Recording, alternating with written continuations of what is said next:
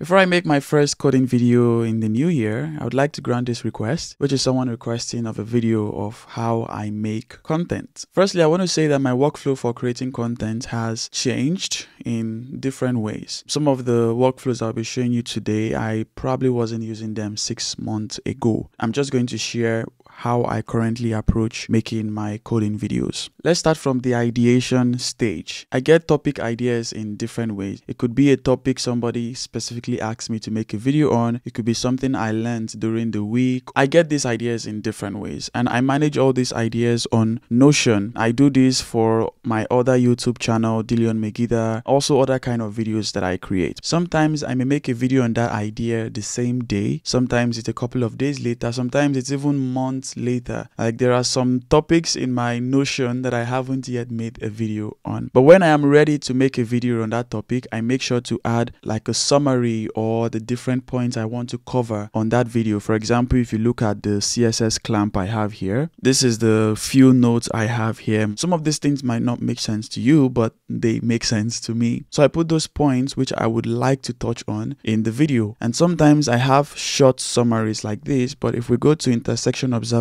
API, you can see that the points here is longer. But if we go to this fundamental concepts to learn before React, you can see that I even have a longer list or longer points that I want to cover. Even for this current video, you can see the Notion page for this here. I also said let this person know. So I put this note here so that when I publish this video, I can reply to the person who said I should make this video. And then I have the points of the different things that I want to cover. Also, depending on the kind of video that I'm making, I may want to practice before I start recording the video. Maybe it's a demo where I want to show you how to do something in CSS, or a small project that I want to build. I'd first build that project locally or on CodePen to see if it works. And when I'm sure that it works, I would then record a video of me doing it. But this also depends on the project. There are some projects that I don't even practice beforehand, and I head straight into the video and I build the project in the video. If the project is complex, I may want to try it out first, but if it's not complex, I just do it right on in the video.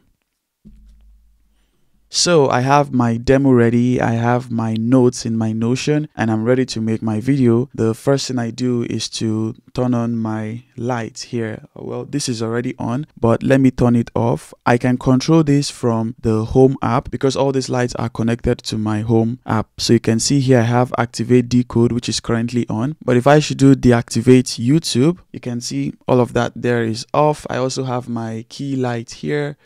This is off. So this is how I basically start, and then I'm ready to make my video. I turn this on, and then I come here to activate Deeecode. When I activate Deeecode, I have that. That's just to make the background appealing. It's appealing, right? Then I open the Notion page I have for that specific video. I put it on my other monitor. So over here, I have a vertical monitor and I put the Notion page there. And this is very helpful because while I'm making my videos, from time to time, I can check what I should say next. And when you're watching my videos on YouTube, you most likely would never see me turning here. And that's because I usually cut out that part during the editing stage. But once that is set up, I have my web page open and I have my code editor also open. Depending on the kind of video I'm making, sometimes all I need is a web page. I don't need my code editor. And sometimes I need only my code editor. I don't need my web page. So it usually depends, but most often you would see a code editor and a web page. And once that is ready, I'm ready to record. Now, I usually record 3 things at once. I record video from my camera, which you're currently seeing. I record audio from my microphone, and I record my screen. For my screen, I use QuickTime Player, which is an application that comes with my Mac. And one of the things I love about QuickTime Player is that I can crop the portion of the screen I want to record. So if I'm making a video for YouTube, I'll be recording landscape. But if I'm recording something for TikTok or Twitter or Instagram, then I would crop the screen to the specific portion that fits a portrait view. And then I also use QuickTime Player to record my audio. When I'm ready, I hit record on camera, on QuickTime Player, and on my microphone. One question you probably have is, do I hit record at the same time for these 3 things? Well, I don't hit it at the same time. Sometimes I hit this one 2 seconds earlier, 2 seconds earlier, maybe 3 seconds later. It doesn't really matter because during editing, I can sync all of them together.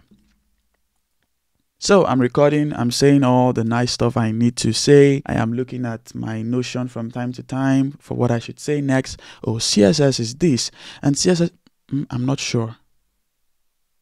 Okay. CSS is XYZ, blah, blah, blah, blah, blah, blah. Anyways, I'm done recording. I stop recording the screen, stop recording my camera, stop recording my microphone. Then I create a folder on my drive, which would usually be named the title of the video. And I can store the audio, the screen recording there, and the video from my camera. Sometimes I edit my videos the same day, sometimes days later. It depends on my energy or the time that I have left. But when I'm ready to edit, I bring everything into Final Cut Pro, which is my editing software. Now on Final Cut Pro, I set the scene for my editing by starting with syncing myself and my microphone, which is my camera and my microphone. I sync that together as one video, and then I also sync my camera, my microphone, and the screen as another video. So now I have two videos which I haven't edited yet. I would usually go into this second one where I have my screen, microphone, and audio, and when I go there, I can make myself smaller on any edge of the screen recording. And when that is ready, I'm able to combine this video and this video together in something called a multicam. I'm not going to dive deep into that because that's more of a video editing detail. But in that multicam, during editing, I can easily switch between these different cameras. So I can easily switch between just myself showing or myself and the screen recording showing, just like you are currently seeing. Now you can see how I'm switching between